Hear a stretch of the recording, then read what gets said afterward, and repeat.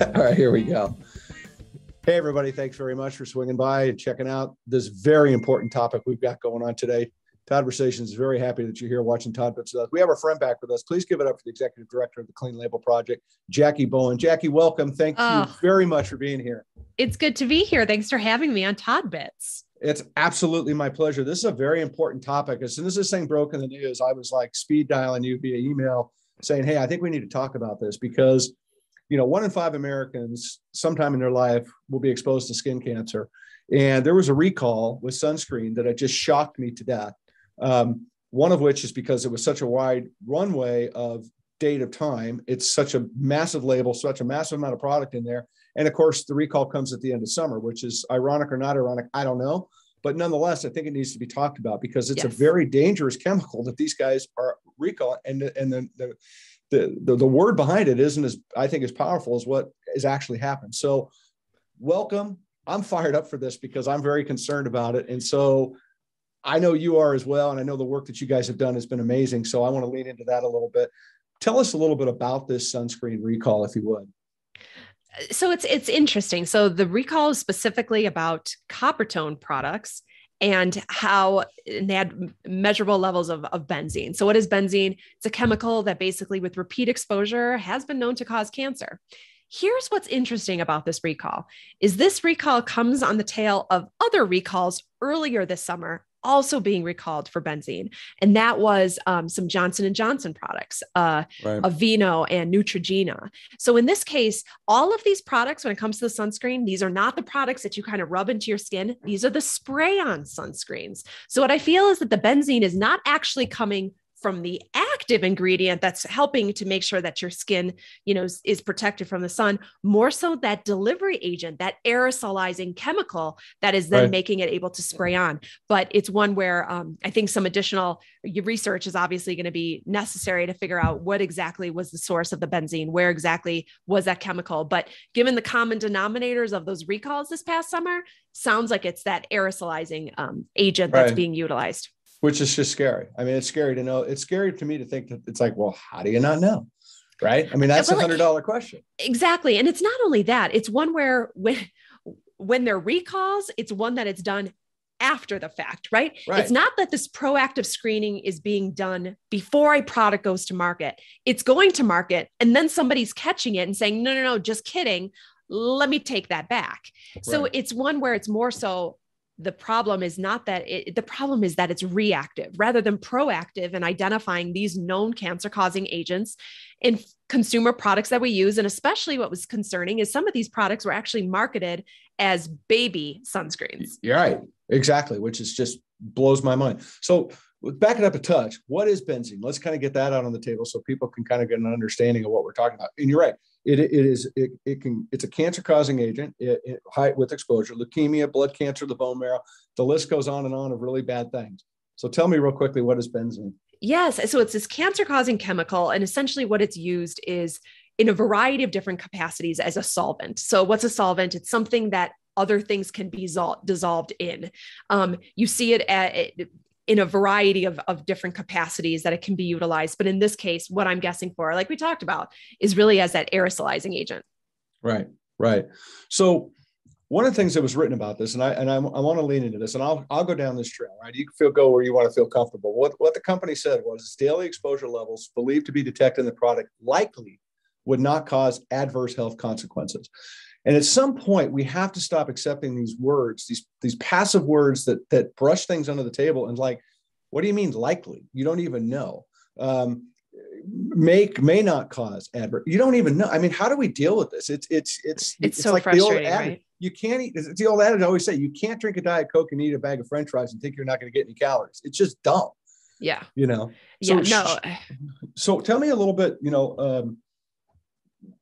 In one of the areas I want to touch on too, and I want to get into real quick, is what it's doing in the oceans, because this stuff is just nasty, not only in our skin causing problems, but it's also affects the oceans, the rivers, the lakes, whatever you're in as well.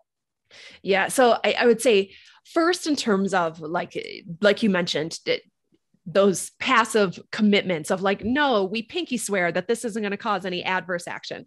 Right. Listen, if the only thing that we had to worry about, Todd, was a little bit of benzene showing up in our aerosolized sunscreen, as we're about to get, snow here in Colorado, it wouldn't be much to worry about. But the thing is, we're not just getting exposed to a little bit of benzene in our sunscreen. We've got this whole chemical cocktail, whether it's pesticides, heavy metals, residual solvents, antibiotic residues, name it. And we're getting this low level exposure. It's something that's going on our skin. It's something that we're getting exposed to through our food. And especially in the case of this one, it's especially concerning because we're talking about products that are being marketed towards being safe for children. For kids. There's a certain expectation that consumers have around certain words and marketing. In this case, obviously the brand falls short of that. So it's frustrating because there is marketing departments, like we talk about, marketing departments do a really effective job at selling comfort and security. And in this case, the response is no different. No, I agree 100%. I mean, it's amazing to me when you think about these kind of chemicals in Hawaii are banned, right? They don't even they don't even sell them in the state of Hawaii because of the damage they're causing to the coral reef. Interesting. So if the state of Hawaii is saying, hey, we don't want it in our oceans, what is it? At some point, when do we start to realize, why do I want that on my skin? Yeah. So let's talk about it. So first, there's two kinds of sunscreens for the most part, Todd. Right. You've got mineral sunscreens and chemical sunscreens. So your mineral sunscreens are the ones that sit on the surface of your skin. Okay. Mm-hmm. So think of that like kind of when you're watching cartoons and you see the proverbial sunbather with the white nose. Right. This is something where the chemicals sit on the surface of your skin. Think about zinc, titanium. It doesn't penetrate the skin. It just sits on the surface and serves to block the sun's rays. Right. The second type of sunscreen is something that's called chemical sunscreen. It's absorbed into your skin. And then from there, it kind of reflects the sun's rays. What you see is the active ingredients within chemical sunscreen being things like octinoxate, oxybenzone, things that have known links to endocrine disruption and therefore infertility. Here's the thing. When it comes to those types of sunscreens, think of all, especially, and you think in Hawaii, you've got all these sunbathers going into the water. What happens is that when it washes off your skin and it goes into the water, then you almost have this slick on the surface of the water that is the sunscreen. What happens is that the coral underneath needs the sun to be able to grow. So in this case, it's one where because of the years of exposure, because of these different types of chemical sunscreens, in this case, it's one where it's been known to cause some damage to the coral reefs. Hence why you see these states adopting these new regulations, being like, you know what, certain chemicals, not only are they not good for public health, they're also not good for the environment. So you're seeing a lot more commitment there, which is great to see. So yeah, that's basically what's happening in some of these sunshine states, is just a much bigger commitment to how these chemicals are not only affecting public health, but also affecting, in some cases also, they make monies through tourism. So Absolutely. In this case, it can affect both. Unbelievable. So kind of a two-part question I'm going to throw at you right now. What should we do to make better choices? And then also I'd like for you to, based on that question, dive into what you guys are doing as your project on sunscreen, because I think it's amazing work. And it was certainly a deep dive, and it certainly re-energize my mind thinking about what I use when I'm out playing golf or working out in the yard, this and that. I was like, whoa, I want to make sure that I'm doing the right thing. So I did a deeper dive to make sure I was still on the right track. So please share with us kind of that two-part question, if you wouldn't mind. Yes. So first, in terms of what you should do is, when it comes to sunscreens, making better choices, Todd, as you know, both you and I, we're not physicians, we're not dermatologists. No. So along those lines, there's always make sure that if you have concerns about the sunscreen that you're using, speak with your family doctor, speak with your dermatologist. There's different types of best practice out there. There's, as you mentioned at the top of the show, 20% of people are going to be faced with skin cancer over the course of their lifetime. And because of that, sunscreen plays such a critical role in your health. So using a sunscreen is important. Using at least an SPF 30 is important. Check out what the American Academy of Dermatology has to say about sunscreens, but making sure to use it, as well as to reapply after, certain period of time of exposure, as well as going into the water, is going to be key. But along those lines, when you are choosing those sunscreens, there are things that you can do to make better choices. Clean Label Project did do an investigation into the true contents of America's best-selling sunscreens, testing over 130 of them. And what we found was concerning. Clean Label Project did see, obviously, the presence of the oxybenzone octinoxate showing up in those chemical sunscreens. Mm-hmm. And on the mineral sunscreen, though, too, we also found a few things that were concerning. As we talked about, zinc, titanium serve as those active ingredients within the mineral sunscreen. But what we did see that in some of them, not all of them, is elevated levels of heavy metals. So you're going to think about your lead, your cadmium, your arsenic, because those metals like hanging out with other metals. What it looks like, and again, I'm not a sunscreen manufacturer or anything like that.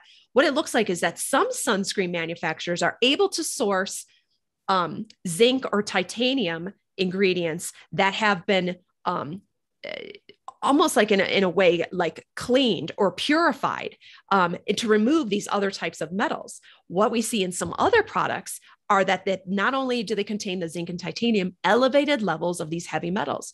Now, is this going to matter? Listen, it's sitting on the surface of your skin. Does it really matter? For me, where it matters when we're talking about kids, again, going back to the top of the show, you're talking about kids sitting at the beach, being at a picnic. Parents are being really diligent, making sure to reapply. Kids are going to be eating popsicles, food with their fingers. And in those cases, thinking about putting their hands in their mouth that has the sunscreen, but also knowing that you're getting exposed to the elevated amount of heavy metals. So along those lines, definitely mineral sunscreens are going to be a better choice from a public health perspective, from an environment perspective. But along those same lines, mineral sunscreen manufacturers, I also challenge you to make sure that you do your diligence when it comes to that ingredient sourcing, making sure to be much more diligent to use the purified sources of zinc and titanium so that these other types of opportunistic heavy metals, like your lead, cadmium, arsenic, and mercury, not so much mercury, don't get that opportunity to leach in. So a lot of really great brands out there, but as consumers, do your diligence, ask questions, challenge consumers, use social media, of course, in order to make your questions known. And so others can learn as well. Well, look, I say this all the time. I talk about the positive cost of food, right? And things, and to me, this is no different. This is the positive cost of sunscreen, right? Do the due diligence. But you know what? If there's companies out there making a difference, support them. Right? That's how things work, right? You vote with your dollars, put the energy into it. Your eloquent point about kids just blows my mind, which is why I was so adamant about getting you going with me on this broadcast, because I think it's such an important topic that when I read what the companies write, and it's no different than some of the position that the FDA takes on pesticides, the way they use the word probably, it just becomes mind-boggling to me that as American consumers, we go, oh, that's okay. Oh, it's all right. It's likely not going to happen. It's like, we can't accept those words any longer because it's at our detriment of our health and to our planet.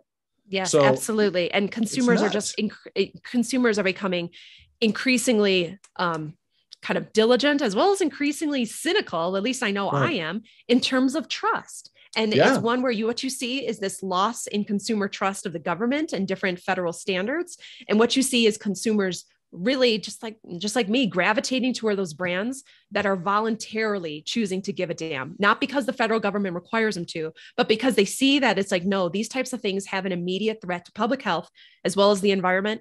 And it doesn't matter that the government's not going to make us do it in terms of regulations, but we see that the tides are turning and we want to be part of that change. So make sure to support those brands that are doing that. Absolutely. So anything else on your mind, anything else on your heart on this subject we want to cover? No, I don't think so. I think we covered it. Yeah, I like it. Go to Clean Label Project, check out the report, see what they're talking about, vote with your dollars, pay more attention, stop letting people use the words like likely when it comes to your health, because I think that's a bad mistake. Start demanding more and vote with your dollars. That's my takeaway. I like it. Sounds great. I love it. So listen, I thank you a ton for coming on and hanging with me and sharing with us. This is a very important subject. You have an open invitation to come back here on all these issues. So I want to keep talking about them because we have to. We have to keep elevating this conversation, for our kids, for our next generations, for the next generation, for the planet, for the coral, for the birds, for you name it. It's all a part of that subject matter. So I do always appreciate you. And I love having you as my friend. And thank you. Come back, hang with me. You know, you're always welcome. Appreciate it. Thanks, guys. No problem. Thanks everybody for watching Todd-Bits. Check it out. Clean Label Project. Check them out. Let's go. Let's make a difference in this world. Thanks everybody for watching. Take care. Chat soon. See ya.